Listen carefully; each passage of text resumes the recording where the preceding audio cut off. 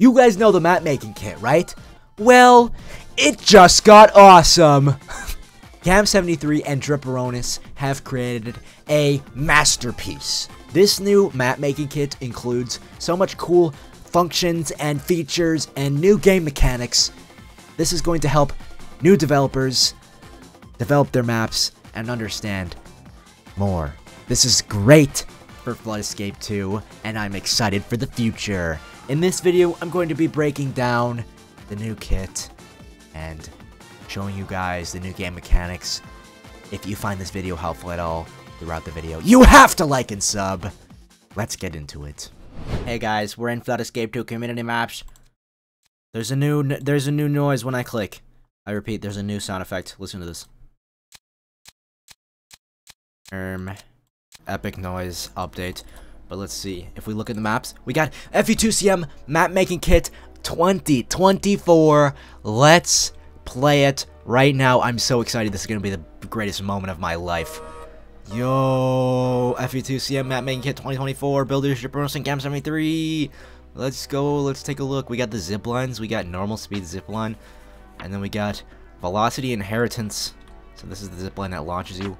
Yo, and then we got speedy zip lines. Nice, 120 speed. That's awesome. I think you can probably adjust these settings in Roblox Studio. That's pretty nice. Let's take a look at the agility. We got all the normal stuff, of course. But look at this. Spinning and moving wall jumps. This is crazy, bro. Oh my goodness. Now that this is in the map making kit, maps will utilize this more. And it's going to be amazing. Yo, this is great. Of course, we got the variants. So, this has a 1 1/3 chance of spawning, or the bench, or the statue. We got the boxes this time, of course. And then, okay, we got the new button UI. Honestly, I think the button UI looks clean. I think it looks good. I don't know about y'all, but I like the new button UIs. It's pretty sweet. Oh, we got the fuse button, aka exploding button. Of course, we got 3 escapee spots. Rescuing Melissa. Come on, Melissa, let's go. Of course, that little freak is up there. We can't escape this guy. You know I had to do it to him. This freak. Unbelievable. I'm gonna die. Alright, now let's take a look at the water states. This is exciting. Okay, of course, we got the water, lava, acid. But this is one of the new game mechanics that was recently added. No swim. If you're unaware, there's a map, or there's like a leak online on the Flood Escape 2 wiki where CrazyBlocks is escaping like cave map, but like he's in water and he's like jumping in the water. This is like before Flood Escape 2 was released. I think this is what that's based on, and it's finally added, so that's pretty interesting. No swim, as you can see, we're in the water, but we can jump out. Very strange. No air loss water. Regain air. Okay. Depth multiplier. This is another new feature.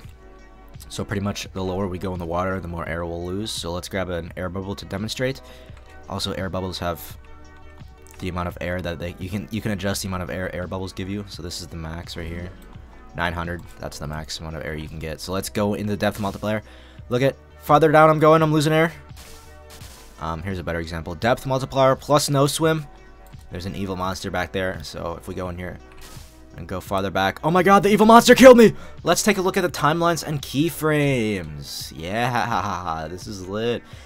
So the buttons are kind of like Flood Escape 1. That's kind of cool. So if we click it, move part, this demonstrates the move parts. We got local space, easing type.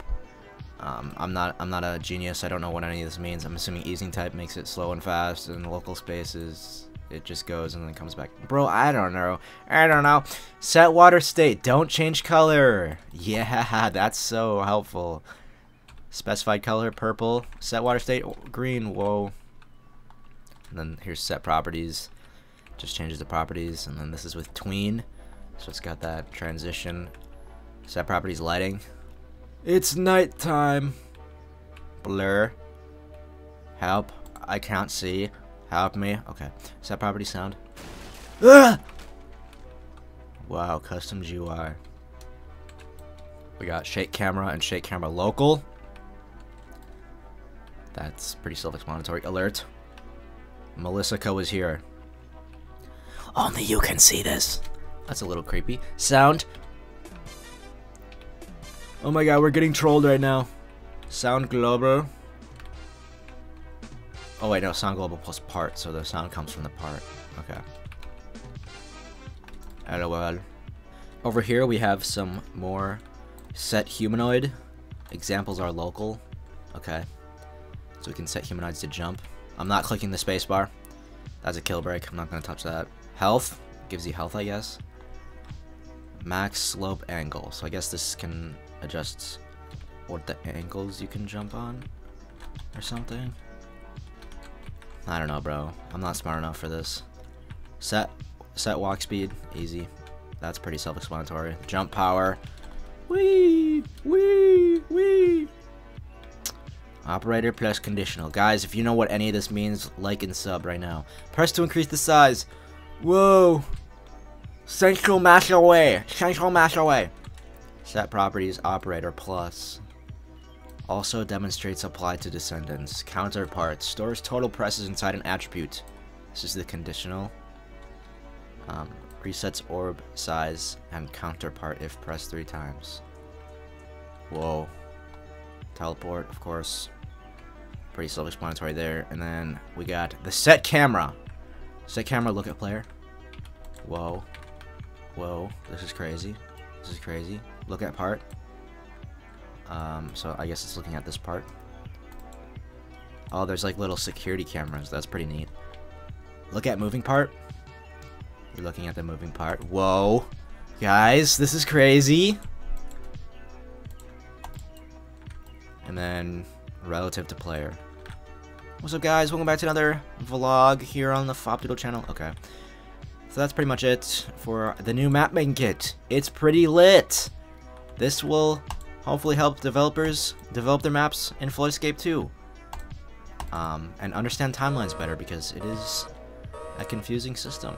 But now that everything is laid out in a nice map here, developers should be able to implement these in their maps. And this is an overall win, because the previous map making kit, I'm not gonna lie, bro, that was kind of bad.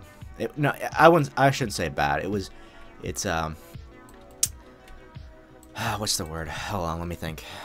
Out of date? Yeah, out of date. Or like it's not relevant. Floodescape 2 is advanced, and there's a lot of new things and stuff that need to be readily available to developers. So yeah, this is good. Fat W, guys. You know I had to do it to them. You know you had to like and sub. You know you had to like and sub. So that was the new map making kit. Go check it out. Go use it. Link is in the description to download it. Make maps with it, guys. That's all for the video. Make sure you like and subscribe. Adios.